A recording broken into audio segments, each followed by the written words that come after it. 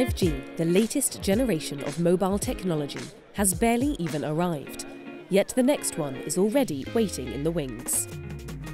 6G, satellite communications, edge computing and other critical emerging technologies were the subject of the annual lecture of the European Parliament's Panel for the Future of Science and Technology, or STOA.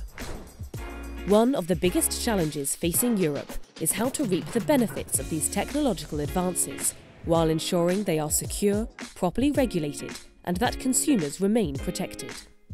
It's extremely important to understand the challenges that we're going to face in terms of safety of software and hardware with all these emerging technologies. We have to understand them because they can actually even interfere with our democracies by being manipulated through external actors. While security is a big concern, so too is managing data and Europe's strategic autonomy. Today, the planet represents 33 zettabytes of data, and in 5 years it will be 175 zettabytes. This is a huge, let's say, tsunami that we have ahead of us. We know that definitely the 6G will depend on how Europe will succeed in building the 5G infrastructure.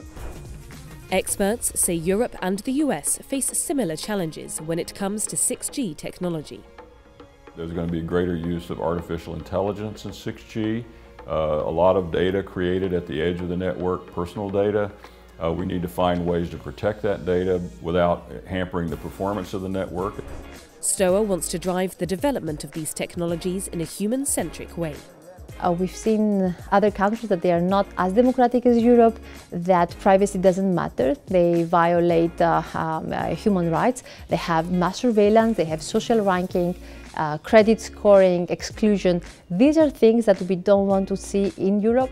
STOA continues to work towards the goal of creating the right environment for the safe development of new technologies in Europe.